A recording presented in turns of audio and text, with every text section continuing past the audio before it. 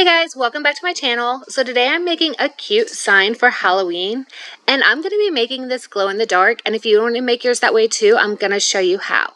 So to get started, go ahead and head to my blog at svgnation.com to grab this free SVG file, and there is a link in the video description that's going to take you directly there, as well as links to the supplies that I'm using in today's video. So once you have that file uploaded, it should look just like this. I'm going to zoom out so you can see it. If you have a different size wood round that you're using, I'm using a 16-inch, you are going to have to resize this. So to do that, just go to your shapes right here and add a circle. Change the dimensions of this to the size of the wood round you're using. So I'll just change this to 12. And then we want to go ahead and send this to back. And let's close that.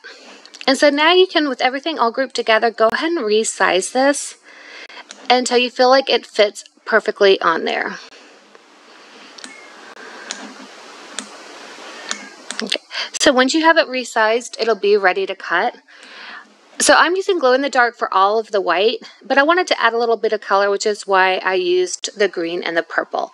So you can get rid of that green and purple if you just want to glow in the dark, or if you don't want the glow in the dark, you can keep the green and purple. So just modify however you want. Just make sure that you ungroup the layers first, and then you can modify them. All right, I'm going to go ahead and undo everything that I've done, because I have a 16-inch wood round, and so I'm going to need that size. All right, so there we go. So I'm going to go ahead and click on Make. I'm not going to save this. I've got the file already. And we're just using a regular mat for this. And then just make sure that you mirror these because we are using iron-on vinyl for this. Iron-on vinyl works so much better than adhesive vinyl on wood, so I highly recommend using iron-on vinyl. And I am going to use my longer mat just so I can cut more at a time. I can actually cut all of the white together. I'm going to go ahead and modify this one to mirror and mirror this as well. All right, so go ahead and cut everything out, and then I'm going to show you how you can apply this onto wood. There is a glow heat transfer vinyl setting in your custom settings, and that's what I'm using to cut this. And I'm just cutting it like I would a heat transfer vinyl, where I have the shiny side facing down. And then once that vinyl is cut, you're just going to weed it just like you would for any heat transfer vinyl. So we're just removing all of the pieces that we don't need.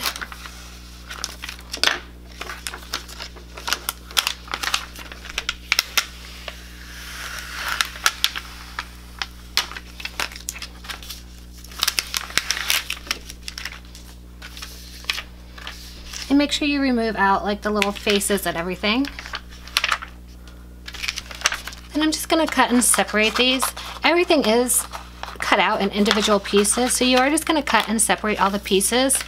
And then you're going to want to cut really close to the edge. This way we can press everything at the same time. And so you're going to want to get close, that way when you line everything out there's no overlapping. The only thing we're not going to be able to press at the same time is the Hey Boo in the white, just because that lays on top of that purple and green.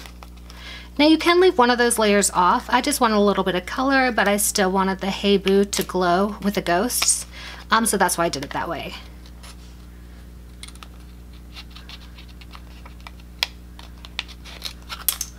So I'm just getting close around the edges.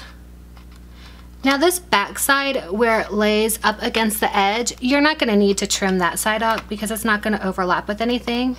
Just kind of the part that faces in towards the middle and the top and the bottom of the ghosts. And then you want to cut around all of the letters for the bottom layer of the Hey Boo. Alright, so now that I've cut around everything, I'm just going to get my board. So this board was originally like this tan color. I just painted over it on black because I think this is going to look so much better on black. But you can paint it whatever color you want or keep it that tan color. And I just used a black acrylic paint, so any indoor, outdoor black acrylic paint will work. And I'm going to put this straight up. So see these holes? These are my top, so I'm just going to face that up. And now I'm going to place these ghosts in place. So these ghosts may cover those holes a little, but that's okay. We'll just use like this little tool to like pick in it and get rid of it. We're just lining these up right now. And I am looking in my Cricut design space to see how I have these. So you'll probably need to do the same, or you can just kind of look at one of my pictures. And all the ghosts are going to line up around the edge.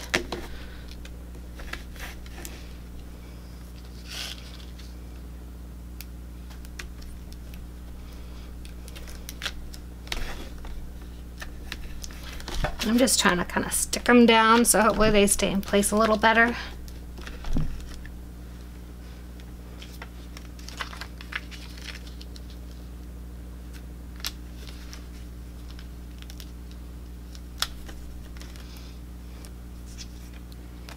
I'm also going to line up the Hey Boo, the bottom layer of it.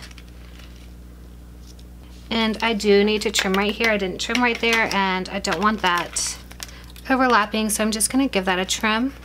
And if you see anything that overlaps, just give it a quick trim. And you may have to maneuver some of these pieces once you get everything down to make sure that nothing overlaps. Okay. So like this one goes down pretty far. I'm just kind of looking at the image to help me line this up. But this ghost does need to come down to where the arm kind of goes right there, and I'm just lifting this up a little bit so those fit together. And just stick that down the best that I can. And then this just kind of fits right in there. So now you can kind of make sure your ghosts are spaced out the way you want them now that you have everything laid down. Make sure you don't need to make any adjustments. So I wanted to try to press everything at once, but these just aren't staying down and I don't want anything getting messed up. So I'm just gonna kind of press individually, but it is important that you line everything up first because you wanna make sure you have your text in a place where the ghosts are gonna go on properly when you press that down. So I'm gonna start with just pressing this part. And you do wanna use some type of parchment paper in between so that the heat doesn't go directly on the board. And when pressing, you do want to use a temperature of 305, and you are going to press for 30 seconds. And I'm just kind of firmly pressing on this, like not too hard, but I'm giving it a little extra pressure.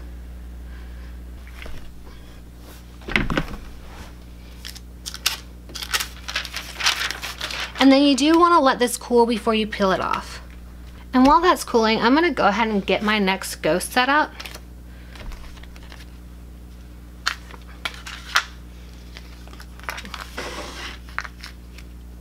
While this is cooling, I'm going to go ahead and set up my next ghost. So I'm just going to lay this right here. Because I can go ahead and press this while it's cooling. I'm just going to kind of press just on this one side, but I'm covering up everything that the heat press is going to be on. So I'm just going to kind of add it to the side here and leave that on for 30 seconds. So once that cools, you should just go ahead and be able to lift. I'm going to start over here and peel those off easily. If it doesn't come off easily, just go ahead and press it down and add more heat because it should just remove super easily. And when you cut around it so close, sometimes it makes it a little bit difficult to get it started, so you can just kind of grab your pick and get it started in one of these corners. And once you get it started, it's super easy to peel. Alright, next I'm going to go ahead and press the white on top of the Hey Boo.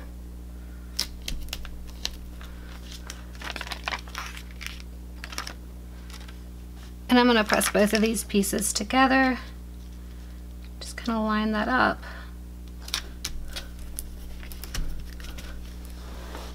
Just going to place my parchment paper on top and give that a press. And while that cools a little, I'm just going to add another ghost here.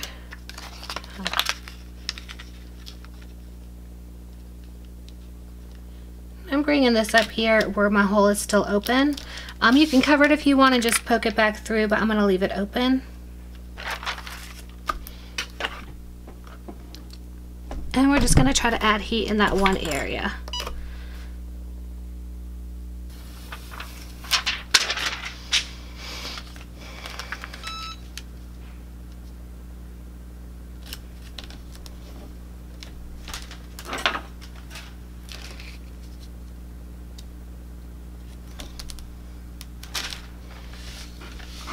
I'm just adding my last ghost on here.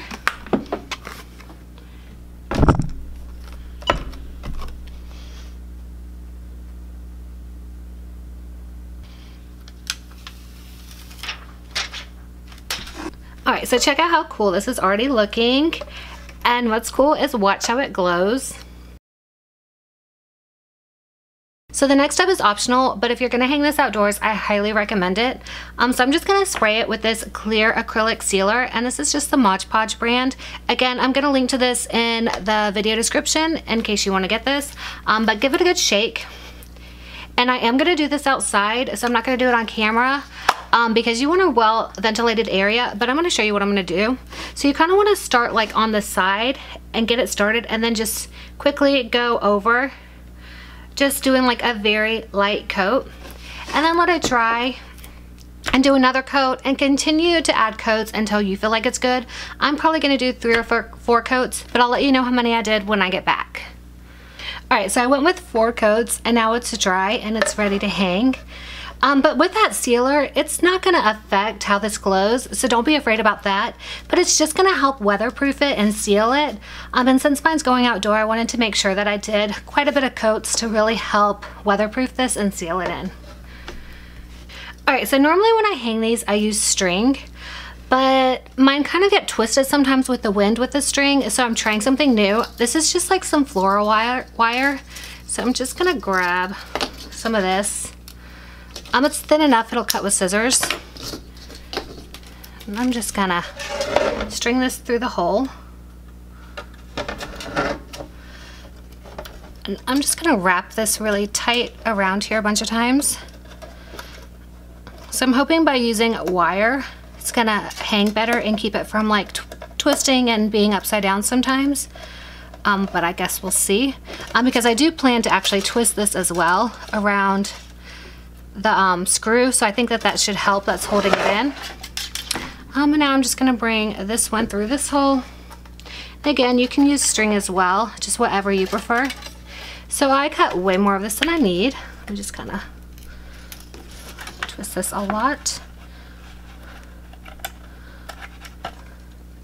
And you can even add like some hot glue here to keep that nice and tight. I think I'm gonna do that. I'm gonna heat up my glue gun real quick.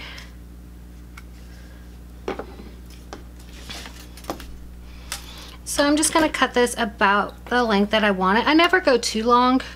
You really don't need it too long. So I'm just gonna cut off some, but I wanna leave enough for twisting. So again, I'm just gonna sit here and twist this in place. If you guys have any better hanging options than what I'm doing right here, I would love to hear them. So definitely feel free to share those in the comments. Also, if you guys have any questions, go ahead and ask those in the comments and I'll answer them there. Or suggestions for different types of these wood signs that you would like to see. I'm always open for suggestions, and if we get enough interest in it, you know, I'll definitely see what I can do. Alright, so this is ready to hang. Of course, if it's going inside and you just want to set it places, you don't need to worry about putting this here. So one of the nice things about hanging this outside is that it's going to charge during the day while the sun's out, and then it's going to glow at night. If it's in a well-lit house, it's going to do the same thing, but if it's kind of in a dark area, you may need to hold this under light a little bit to help it glow better. So if it ever kind of stops glowing, just put it under light for like a minute or 2 minutes and it's going to get its glow back. But thank you guys so much for watching. Don't forget to like this video and subscribe for more Cricut tutorials like it. Bye guys.